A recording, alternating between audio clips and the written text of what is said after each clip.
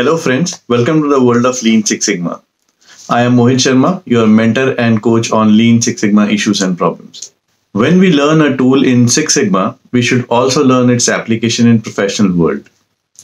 Most of the people think that Six Sigma tools can be used in Six Sigma projects only. Today, I am going to talk about the application of one such tool in day-to-day work in industry, and that tool is Gage R&R.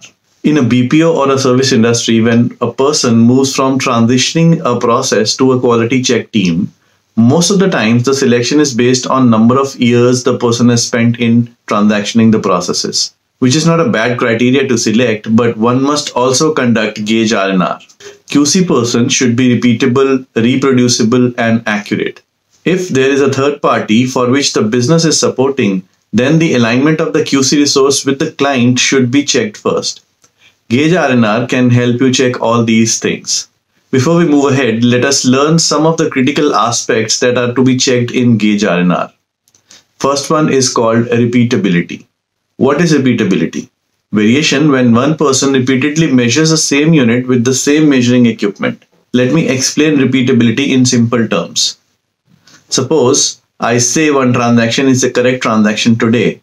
After 15 days also, I should be able to repeat myself. I should be able to say the same thing about that transaction, which I checked today. The second thing is reproducibility.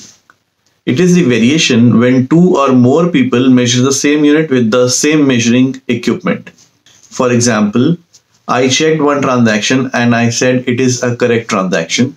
The other person should also check the same transaction and say the same thing about the transaction. Then we both are reproducible. Third and the most important thing is accuracy. The difference between the observed transactions measured and with the standard.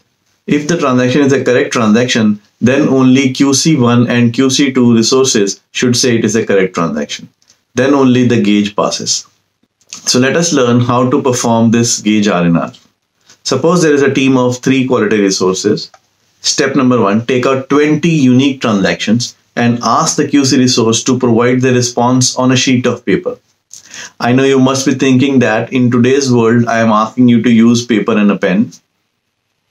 I'll tell you the reason. If you use laptop or a computer to record the results, then for repeatability, you ask the team to repeat the activity or the step for same 20 transactions after 15 days. They can copy paste the response and send it to you. So use paper. After 15 days, ask them to check again. Then get the response of the client on the same 20 transactions and treat that as a standard response. Then conduct Gage R&R and see for yourself which QC resource needs coaching in which type of area. If the gauge fails, then you should know the alignment of the QC team is not proper with the client. Repeat this activity till the time gauge passes.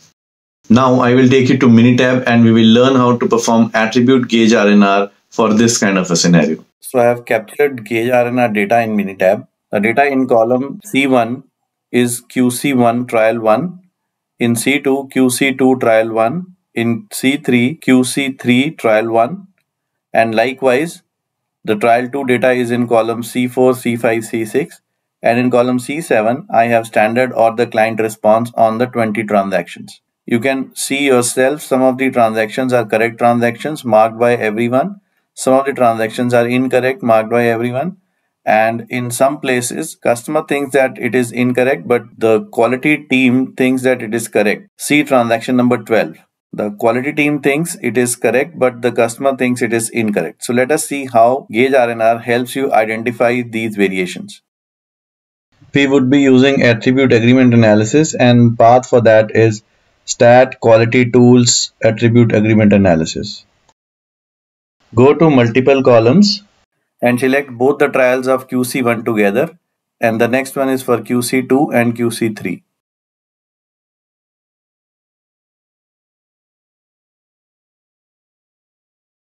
In the number of appraisers, we have 3 appraisers,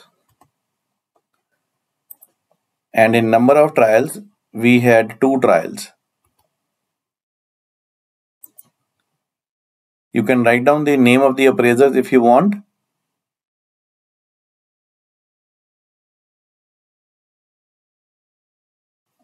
Under known standard or attribute, you select column C7, which is standard or client response,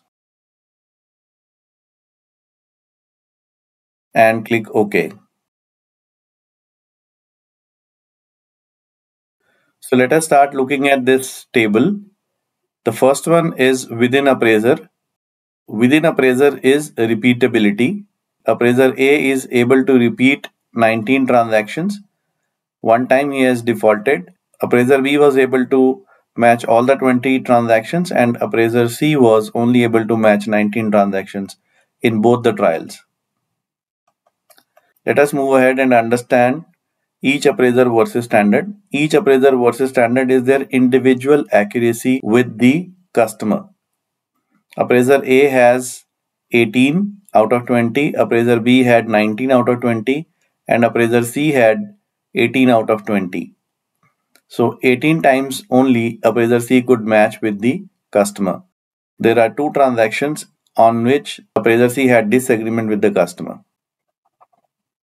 Between appraiser is reproducibility. All the appraisers were able to match each other 18 times out of 20. So this is the overall gauge value, which suggests that whether the gauge is pass or fail. Inspected transactions were 20, out of which 17 matched. So the gauge percentage is 85%, which means the gauge has failed. The gauge value should be 90% or above to pass the gauge. So the role of the manager starts here. The manager has to come and check where are these three disagreements, and based on these three agreements, a training or a coaching plan should be provided to the appraisers. So let us see where are these three disagreements. Number one disagreement is on column 17, where trial 2 of QC1 says it is incorrect. In the first trial, the person has said it is correct, but in the second trial, the person is saying it is incorrect, which means there is a problem in repeatability. So this person need to be coached on these type of transactions, which is transaction number 17. In transaction number 18, QC3 in the first trial has said it is incorrect, but in the second trial, after looking at the transaction again, the person said it is correct. This is also a repeatability issue, and it is also a reproducibility issue as well with the other quality resources. The other quality resources think it is a correct transaction, but QC3 in the first trial thought that it is incorrect transaction. So it is repeatability as well as reproducibility issue. And in the last one, transaction number 12, all the quality resources think that it is a correct transaction, but the customer thinks it is incorrect. So this is an accuracy issue. So all these three transactions, transaction number 12, 17 and 18, people need to be coached.